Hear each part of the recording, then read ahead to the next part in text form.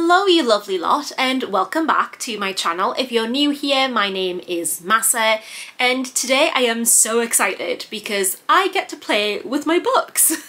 Now that might sound like a little bit silly, but here is the plan for today's video. I want to make a physical TBR, so I want to know exactly what books I own so that when I'm reading or when I'm choosing what to read next, I can prioritize the books that I already own over buying in new books or maybe going for my Kindle. So I'm going to be taking all of my books out of the bookcases that they are on and basically having them in a huge pile, going through every single one and making a giant physical TBR. That is the first part of the video. Next is the second part. So I saw someone do this on social media and I cannot for the life of me remember who it was, so unfortunately I can't credit them, but I just saw it online and I just thought it was such a good idea. I'm not gonna tell you guys what it is yet, so it's either gonna be really good and it's gonna help me set out my bookcases in a way that means that I read loads, or it's gonna be terrible and it's gonna make me miserable and make it so that I never read. I don't know how it's gonna go. I might do it and then decide that I absolutely hate it and then take all the books back and do it properly again. So I don't know, but the first part we're going to make a physical TBR, and then the second part of the video I'm going to be setting out my bookshelves in a way that I think will help me read more. But we'll see. I will have them time-stamped down below for you guys, so you can check it out if you want to watch me make the physical TBR list, or if you want to watch me try and figure out how to set my bookshelves up. Whichever you want to do, or if you want to watch the entire thing, then awesome, let's do this.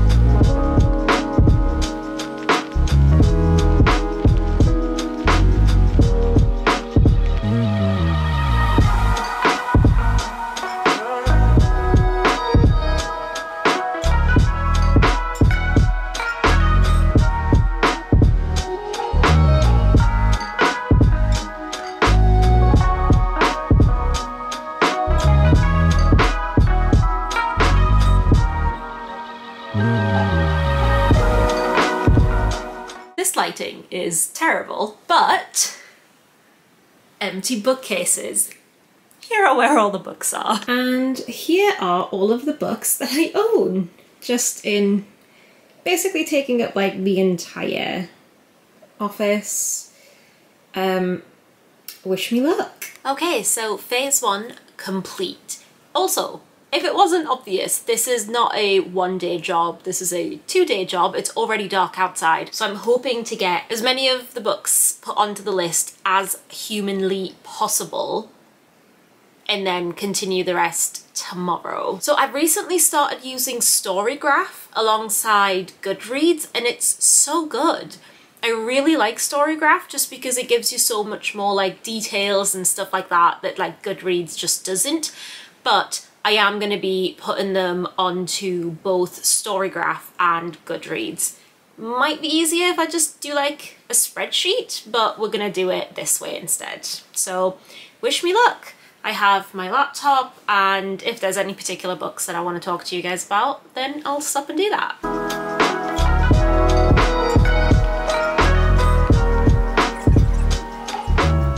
I'm gonna be probably finding like loads of random books that I forgot I owned. I've just found these two. So when I was 16, I went to LA with my family, and I think I went to like Forbidden Planet or somewhere like that, where I was like, oh my god, what is happening here? And I found these two books, and apparently I bought them. One of them is Wicked, Wicked, and it is Witch and Curse, Nancy Holder and Debbie. I'm not going to be able to pronounce that name, I'm so sorry. And then the other one is this one, which is Night World by L.J. Smith. And I'm like, I don't even know what these are about. Is this something that I'm ever going to read? Maybe I'll do a shelf of books where if in a year's time I haven't touched them, then I will unhaul them, because I've never actually unhauled any books since I started doing like book content, so we'll see, but these are going on the list. Could we just go back to the time when I said this was going to be a 2-day job? And it is, in fact, honestly, I think, I don't even know how long ago this was. Just need to get this video done at this point. So it took a lot longer than I anticipated to get all the books put into Storygraph and Goodreads. Was there probably a better system of me inputting them into 2 separate websites that didn't take so long?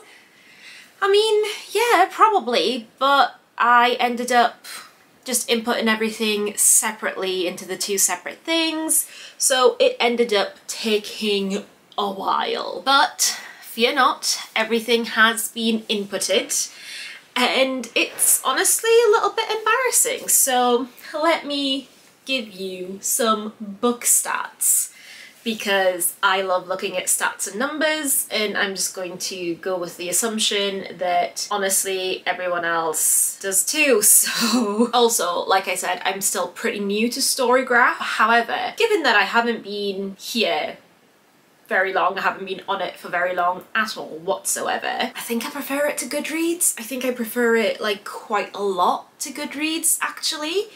Like, I just found it while I was putting in the books and stuff, it's so much quicker. Goodreads is so slow. It's so incredibly slow, and it's just so much easier to, like, for example, mark books as owned, as in I own a physical copy of this thing. It's so much easier to do that on Storygraph, and adding them to different like shelves and adding different tags to them is so much easier on Storygraph, and I'm like a little bit obsessed with it now. So I'm going to give you the data from Storygraph. So, owned books. Also, before I say this, some of the books I have multiple copies of, so some of them where I could be bothered, I inputted it, but I think it's like, I think it's Kingdom of the Wicked, where I own like 3 separate copies, and I was like, I don't need to input that, because when I mark it as read, then I'm not going to be reading 3 different versions 3 separate times. I'll just be reading the one story. So, having said that, I thought I didn't own many books, and it turns out that I actually own 246 books at the minute, which means we are just over 750 books to go to be classed as a library, because someone said that you need 1,000 books to be a library, so I still have a while to go. But we are at 246 books. Now, here is where it gets embarrassing. Of those 246 books, only 19% of them have been read.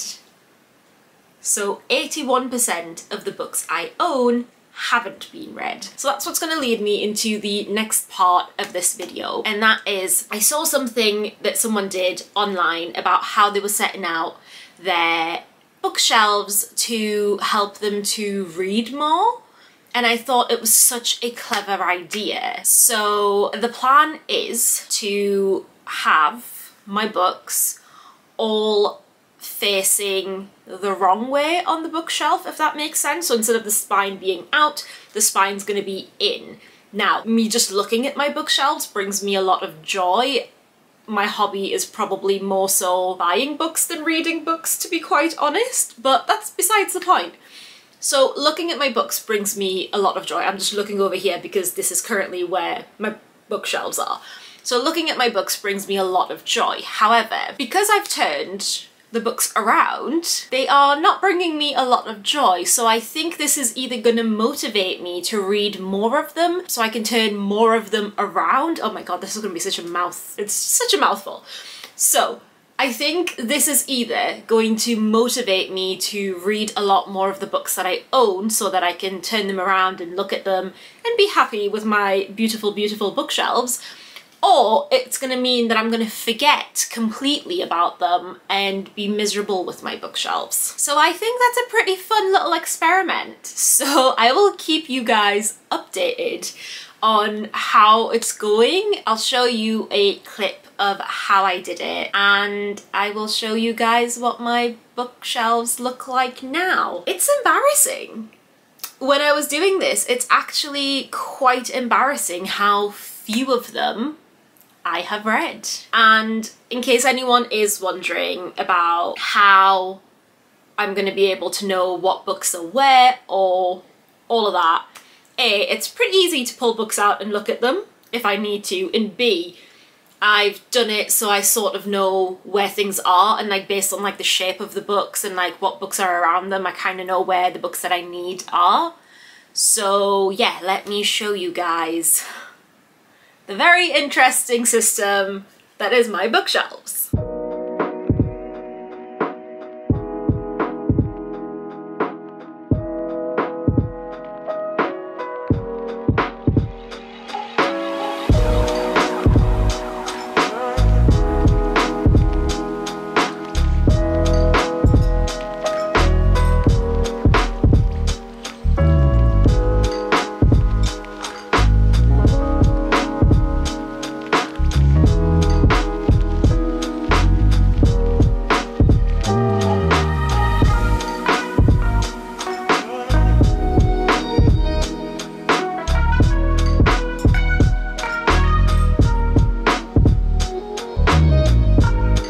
So one of the issues with my bookcases at the minute is that I need to get extra shelves for them. So just like literally like extra shelves for them. So as you would have seen, the ones at the top, there's like way too much gap. And in order to make my books fit, I've had to put a lot of them in this way around instead of like the normal way around, which is just less aesthetically pleasing. But we are doing what we can with the space that we have. So let me take you guys through all my books and show you how I've set them out. Bottom shelf here, I have got these stuff over here. So that's like non-books basically. We've got dictionaries and journals and like my old bullet journals and things over here. And then we go into what is basically my children's books. So this is so cute. This is like the only Iranian children's book that I have, and I brought over with me from Iran when I was little, and it's a little pop-up book about giants, and it's just so adorable. So that is definitely going in the collection to go to my children. I also have this one, which I'm like very proud of. And that is, it's called The Persian Princess, and it's just, the art is so beautiful. So these, I basically haven't read any of them, and I'm not sure if I like ever will, because I basically have started a book collection for my future children, so that's what we've got. These are the special editions of like a couple of classics. So we've got this one, which is Anne of Green Gables, which again, it's facing this way out, so I've never read it. I have complete works of the Grimm's Brothers, and then these are the Twisted Tales books, where it's different versions of classic children's stories, or classic Disney stories I should say. So this one, Straight On Till Morning, is a Captain Hook story, and it says, what if Wendy went to Neverland with Captain Hook instead of Peter Pan? So there is those. There's also these over here, which is basically all the books that I managed to keep from my childhood. So we have The Worst Witch, obviously. I used to really like this book. It's 10 Reasons Not to Fall in Love and One Man to Prove Them All Wrong by Linda Green. I used to love this. I've read it like quite a few times when I was younger. These are all the other way around, so even though I've read them all when I was younger, I do actually want to reread them all and do like a little reading vlog of all of them, so that's why they are this way around. Okay, so this shelf, it starts over this way with all of my Shakespeare plays, and then it goes into the rest of my plays. So my Shakespeare plays, I have only read 2 of them, technically speaking, so properly I've only read 2 of them, which is Much Ado About Nothing and Macbeth. And then these, it just keeps going into plays. There's a couple that I've read, they're quite small, so it's like difficult to see. Like, they're very, very thin, these plays. It's not like chunky books or anything, but very thin. But I have read them, which is a nice change, to be honest, at this point. So these are all my plays, and again, I need to read a lot more of them. So these books over here are the ones where I've put them down here and I'm probably just going to forget all about them because I don't particularly care about them. So these are the books where if in a year's time they are still down here like this, then I will quite probably end up unhauling them. I read Shadow and Bone, but I DNF'd Siege and Ruin, and then what's even the third one called? Rune and Rising. So what is this? Siege and Storm, sorry. I DNF'd Siege and Storm, and I haven't read Rune and Rising, but I really like the Netflix show, so I'm thinking that maybe I'll give them another go, but I would have to be like really in the mood to give them a go, because otherwise I'm just not interested. This one is down here because I actually own 2 copies of it. I own 2 copies of it because I forgot I had it and I went out and rebought it.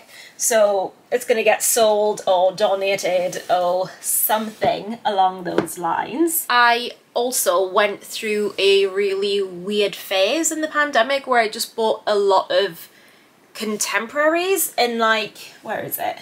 So I got Some Kind of Wonderful by Giovanna Fletcher, and it's just, I don't know if I'll ever be like a if it's like contemporary romance, then yes, by all means. But I don't know, I've never been like in the mood for them, so I don't know if I will ever read them, but they're there nonetheless. So down this end, I've got the more like educational sort of things, I guess. So I've got my like Wicker books and like Lunar Living. I also have my acting theory books. I've got a couple of them down this end. And then it goes to biographies and autobiographies and stuff like that. These are the ones that I've read, and then it goes into personal development. And then down here, these are my poetry books. So I recently had a family member come over from Iran, and they brought me the most gorgeous books. So I've got this, which is classic Persian literature, and it's just old classic Iranian stories, or like Persian stories I should say. Comes with like gorgeous illustrations. So it has a lot of stories from Iran and like ancient literature and things like that. I also have the Shahnameh, which they kindly brought me, which is the story of kings, and it's just like beautiful on the inside. Absolutely stunning with like gorgeous illustrations. Like they're just absolutely beautiful. So these two are like massive prized possessions of mine at the minute. And there's another one which is much bigger than these guys, and that's like all the way at the top, so I'll show you that in a second. And then this is my little Highland cow. He lives on my bookshelves. And this over here, these are the Lord of the Rings books. They belonged to my partner and he's had them from like when he was a child. I've never read them. I do want to read them, but I also want to get like pretty editions of them. So this level is the one where I've probably read the most books. So you've got the Kingdom of the Wicked and Cursed and Feared down there. So these are the Crescent City books, which I haven't read, obviously ACOTAR. And over here is the Throne of Glass books, where I've obviously only read Throne of Glass and Crown of Midnight, and the rest need to be read still.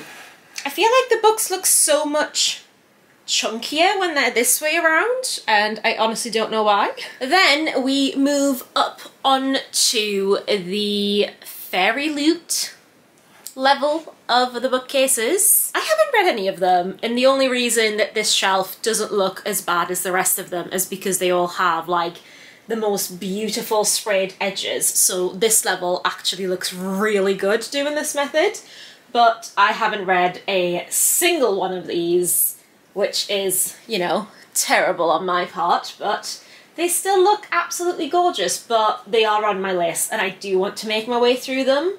So hopefully I'll get through these pretty soonish, but who knows, because I'm currently on a Kindle kick. Okay, so up here we start over on this end, and these are my graphic novels. So Heartstopper 1 and 2 I've read, and 3 and 4 I still need to read. The Lore Olympus books are unread, and these are the Sad Ghost Club books, which I still need to read. I've got the physical copies of Zodiac Academy 1 and 2, which I have read both of them. These are my House of Night books, which is what really got me back into reading through the pandemic. I sort of remember these four. I will have read these at some point, but I just cannot for the life of me remember when or what they were about. So they are this way around because I plan on reading the series again at some point. This is the other magical book from Iran that I mentioned, and I will take this out and show you guys it properly just because of how beautiful it is. It deserves its own little moment. How gorgeous is that? Like, oh my god. And obviously, like, the inside of it is absolutely beautiful. So it has it translated into multiple languages. And it's just honestly like the most stunning thing that I've probably ever seen. Let me see if I can find one of the illustrations, because so I don't know how well you guys can see, but it's like the most beautiful gold, and like this is some of the illustrations in it. Like, stunning. Absolutely just the most beautiful thing I've ever seen. And then over here is again some books that I've got from my younger years, I guess. I've got the Beautiful Dead series down here. This is the selection series. These are the last two in the selection series, and I honestly don't know if I'll ever read those because I barely made it through the selection series, and then I started reading this one and realised it wasn't about the same characters and just absolutely did not care whatsoever. I don't know what that one is. I think it's part of the Vampire Diaries series. One of Us is Lying, One of Us is Next. I haven't read those either. Moving on to the other shelves. So this shelf is the really random, I guess, shelf where everything else is sort of up here, and I couldn't organise it huge amounts because of the spacing. Like, this is so tall, it's unnecessarily tall. But I've got a lot of, I think it's like YA books that are here. I have Payback's a Witch, The Balloon Thief.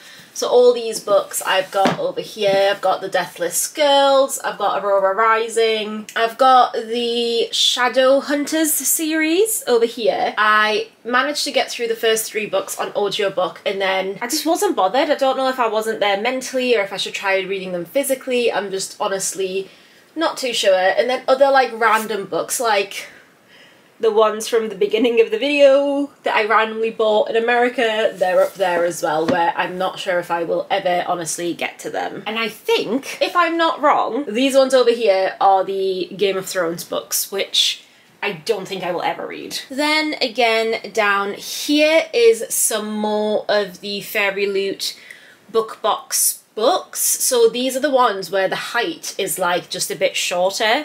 I don't think these are Fairy Loot. I think these were just like Waterstones exclusive editions. So they're more like YA, so Children of Blood and Bone. Again, these mostly haven't been read. I have obviously read Girl, Serpent, Thorn and the Evolution, Eve of Man, and the 3rd book will come out eventually at some point. But I do want to read more of these. I really wanted to read the Ballad of... Is it the Ballad of Never After, or is that the second one? Yeah, sorry, Once Upon a Broken Heart and then the Ballad of Never After, I believe, is the second one by Stephanie Garber. I really want to get to this really soon. So I should hopefully be making my way through these. This little guy just sits on my bookshelves and keeps me company. So last but certainly not least is this shelf, which has most of my romances on it. It has the Twilight series on it, which obviously has been read quite a lot. Like, look at that spine. That is interesting. I did read these before the movies came out, but for some reason I got rid of my original cover and kept the movie cover. Honestly, young Mahsa was an idiot. Obviously the Cruel Prince series I've read. I haven't read this one yet. We have the Life Hypothesis and like Love on the Brain and all these books down here. Spanish Love Deception, and they're just other romance books, and honestly I don't even know what this is. I think it's Legendborn. I'm not going to try and get them out, but this is all of my books. So that is my bookshelves at the minute. It kind of turned into like a bookshelf tour, which I didn't anticipate it turning into, but I really enjoyed telling you guys about my books. I hope you liked this video. If you did, give it a big ol' thumbs up. If you have any other methods of how to help me read more, then by all means drop them down in the comments. Do you think this is a stupid method, or do you think it might work? I'm curious to see what people think, because it's not something that I have seen really before. I saw that one person do it and I immediately thought, genius.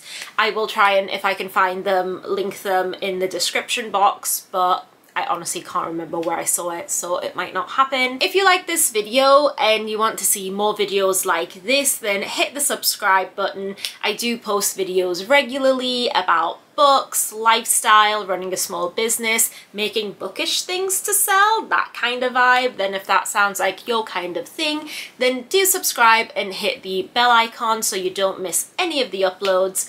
And yeah, thanks again so much for watching this video and supporting the channel, and I will see you guys very soon for another video. Bye!